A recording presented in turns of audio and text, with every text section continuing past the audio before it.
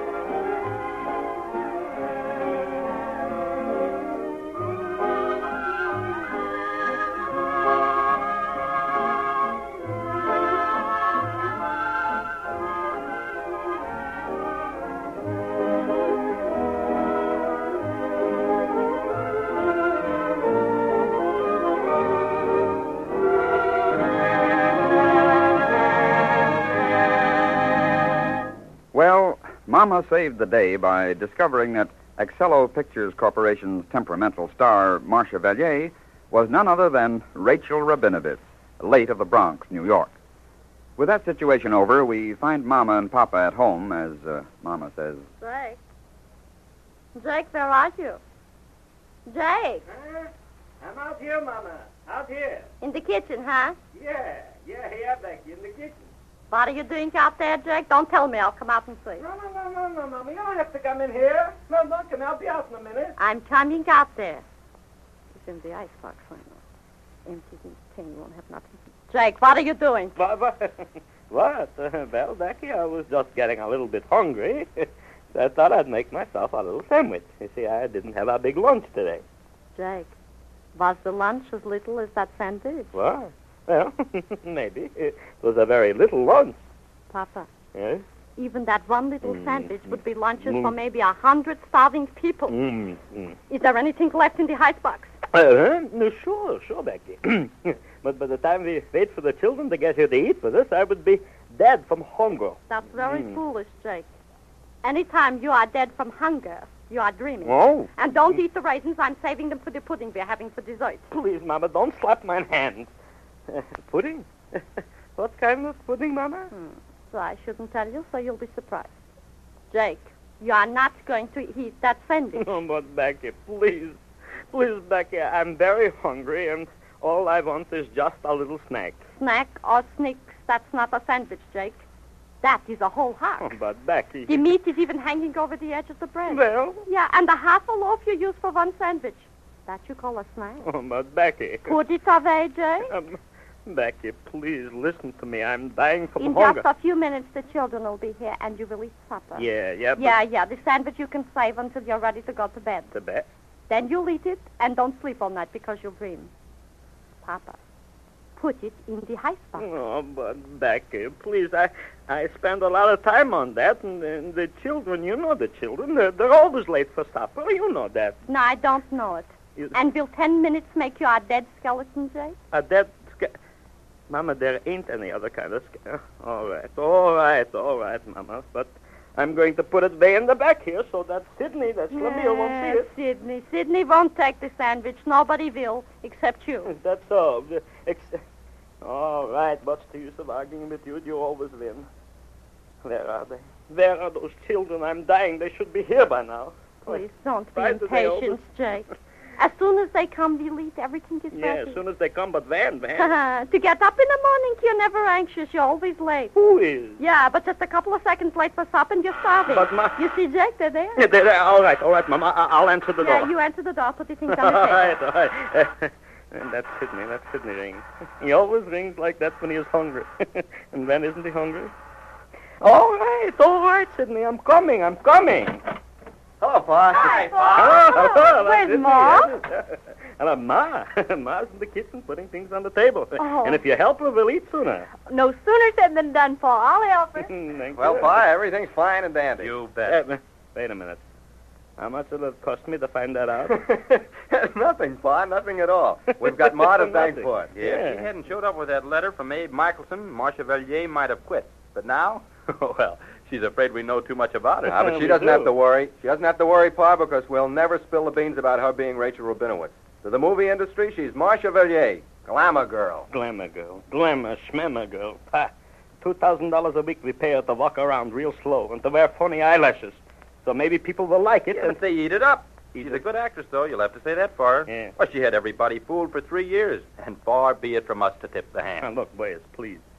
When we're away from the studio, you should talk so everybody understands. What you mean, Harold, is that we won't tell Yeah, anybody. that's right. For $2,000 a week?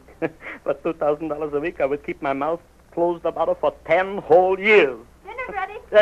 She good. means supper. Dinner or supper, we eat. Sidney, please, don't push. I wasn't, Pa. You just got up a little quicker than I thought you would. Is that so? I wanted 3 to... minutes ago, you're so hungry you can't bake. Now you stand there having a argument. Come on, son. Come on, who's Okay, waiting? here we I'm come, coming. lad. Please, don't.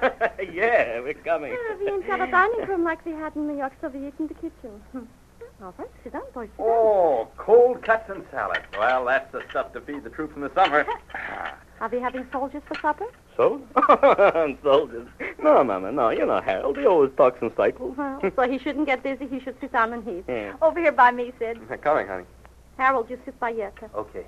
Papa, Yeah? you should sit here where the table is narrower, so you shouldn't have to reach across Now, people. Now, sit down, Mama. Pop. Sit down. Mama, what's the matter? We got no soup. No soup, Pa. This is a good hot weather dinner. Nothing to make you fat. Your Papa don't need it. Pass the salad, Sarah. All right, Ma. Say, Ma, we didn't tell you how you saved the day.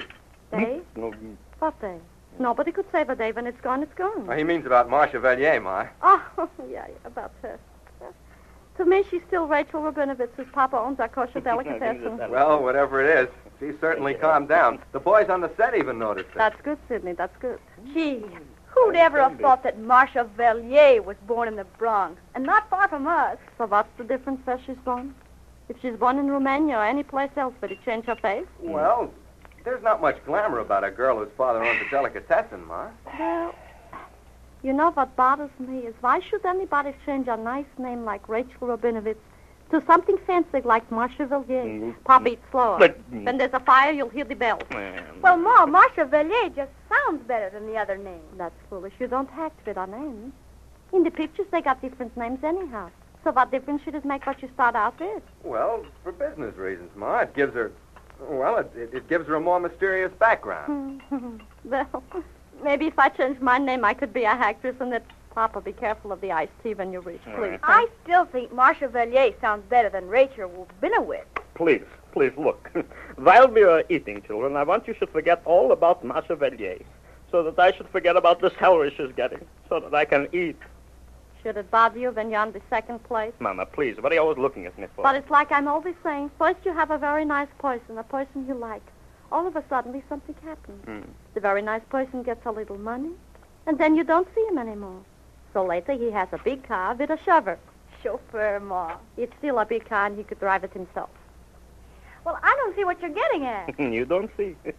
Neither does Mama, but don't worry about that, Sarah. In just a little while, your Mama will explain. Then we'll have to figure out the explanation. Marcy. Sidney, pass the crumb, please. Oh, sure, here you are, Pa. Thank you. So you don't know what Good I'm getting combi. at, huh, Sarah? Well, I guess you have a reason for talking the way you have been. You bet. When Ma starts to say something, she usually ends up with something terrific. Colossal. Wait a minute. Maybe I should tell you why I wanted you to come here for supper tonight. Well, there's nothing wrong, is there, Ma? No. So I'm having you here so there shouldn't be. Aha, I knew it. Now it comes. All right, Jackson, now you listen. Look, we are one family. Who told you we weren't? Jake, please don't interrupt. All right, huh? Mama. We are a very happy family, but we shouldn't forget it. Why, Ma, we'd never do that. Gosh, that'd be Now, fine. wait a minute. There's an old saying. A man never gets wet until he falls in the river. Oh, there's milk. Papa, what's the matter? Mama, you said that one right. Sure I did. And I mean that we never think of doing something wrong until we do it. So we take Marche Chevalier. Her papa's a very nice man. But because he owns a delicatessen, she changes her name. What difference does the papa's business make? Her papa's business don't make her an actress or make her not an actress. So much the better if he owns a delicatessen. Then when she's a big actress out here in Hollywood, it shows that she's coming a longer way to be famous than the actress whose father is very rich and buys her a studio so she can be acting. Gee, I guess you're right, Ma. Yeah, but the public never thinks of it that way. You know something? That's one of the reasons I love your Mama. Jake. Because she knows what is going on underneath, not just on top. So, we should always be together, no matter what happens. Please pass the pickles, sir. I don't mean that we should all live together because being too close to each other is worse than being too far away. Because when you are far away, you remember the nice things. But when you are too close, you see only the bad things. So now I'm finished. Gee, Ma, I guess we didn't realize we were, well, having a lot of other interests and thrilled with the movie business and sort of forgetting that we were all one family. So now you should remember it. My, you're terrific. It's only the half. She's colossal. And that's another thing. Huh? When you was in the knee pants and uniform business, it don't make you talk like you are Jack the Giant. So why should any other business? Pass the mustard. That's right, Mama. Half of the time I don't even know what they're talking about. All right, Papa. In the studios, they should talk that way, but at home, they shouldn't. Papa. Where did all the salad go? Well, the salad? Mama, how should I know? So when I'm talking, you're eating? Well, let's just leave the dishes, Ma, and all go to a movie. No, I'm tired, Sarah. You go. You children go, huh? Oh, no. Yes, I wanted that you should. I said what I'm having to say, and so now you children go to the movies, Oh, yes? we'll do the dishes first. No. Papa ain't finished yet. The show might be closed if you wait. Gee, Ma, you're swell. We all think so. You bet So we you do, Ma. and yes, and the boys. And now you go to the movies, yeah, and have a good time, and maybe tomorrow we'll go shopping. Okay, Ma. But you're sure you don't want to come along? I'm sure. Besides, Papa would fall asleep, and then we would have to wait for the second show so he could see the picture. I'm so comfortable, I don't even want to argue about that. Well, here we go then, and we'll make the first show and get home early. Pull out my chef. No, that's okay. You all right, dear? Now you won't forget what I said, huh? We couldn't, Ma. I'll say not. Night, Pa. Good night. Have a good time. Night, Ma. See you in the morning, Pa. And yeah, Pa, we've got to tell the Harold. Oh, forgot. Tell you in the morning, Pa. Night. Good night, everybody. Good night. Mama, we should be glad we got such fine children. Tonight, I'm even liking Sidney and Harold. Yeah, we should be glad. Jack, you know something? What, Mama? They're colossal.